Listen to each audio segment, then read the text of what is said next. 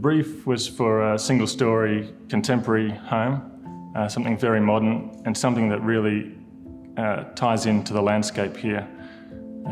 It's an incredible site with essentially a paddock of manicured grass surrounded by very established pine trees, which almost forms a courtyard for the house to sit in.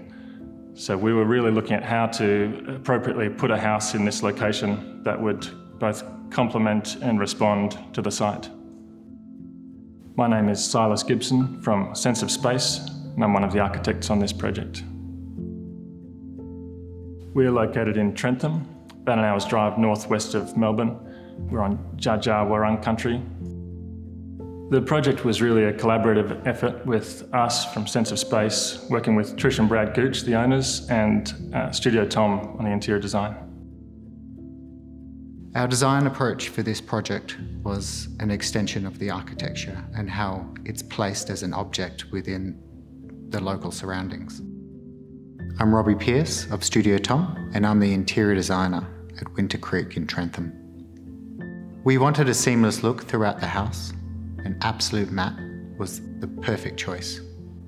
From the joinery to the wall panelling, through to the door skins, which are quite oversized, which is a real testament to the flexibility of this product.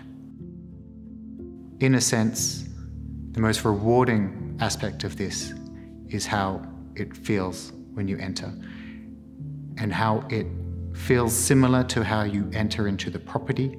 It's quite awe-inspiring and a beautiful place to be in.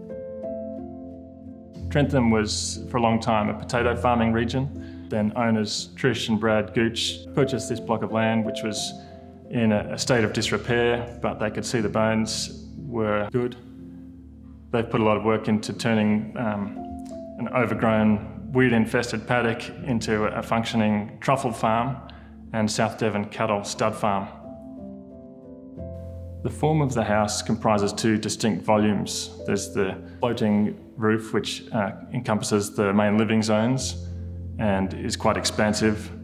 And then there's the kind of flat box section, which is more private and introspective, which houses the services zones and bedrooms, the more private areas.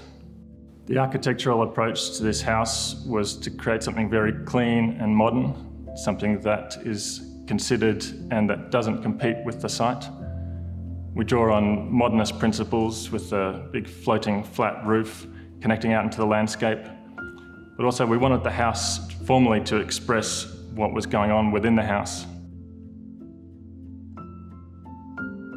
One of the key things about the design is the house being fairly transparent in places, so you can really see through the house and connect to the landscape, and from within the house, the landscape really is the main feature.